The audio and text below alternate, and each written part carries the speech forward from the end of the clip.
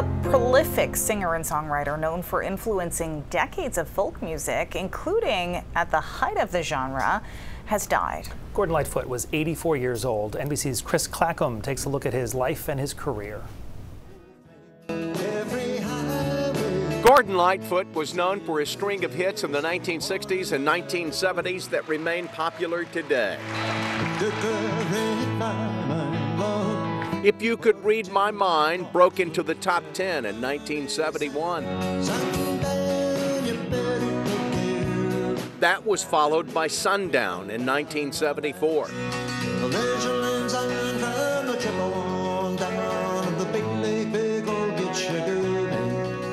Lightfoot's memorable Wreck of the Edmund Fitzgerald put to music the true story of the iron ore ship that sank on Lake Superior during a storm in November 1975.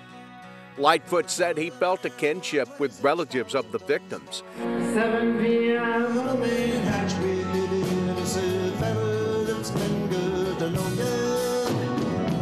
and met with them periodically for years after the song's release.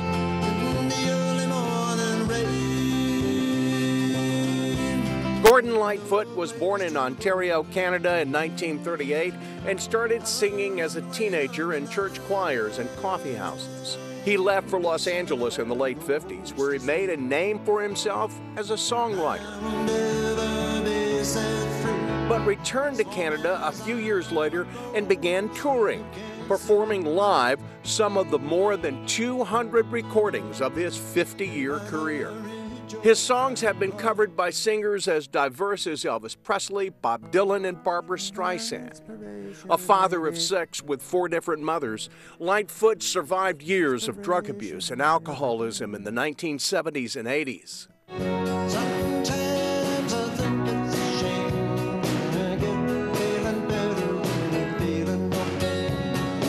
Along with several Grammy nominations, Lightfoot was inducted into Canada's Songwriters Hall of Fame and was awarded Canada's highest civilian honor, the Companion of the Order of Canada, and once declared, in the midst of the madness of this world, music was his therapy.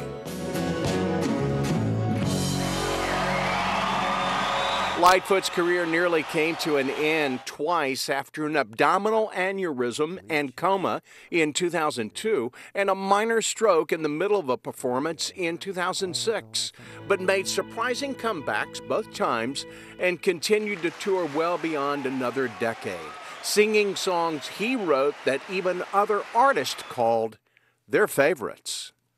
Chris Clackham, NBC News. Just bopping to that music Yes. throughout the package. A lot of it very familiar. Yeah.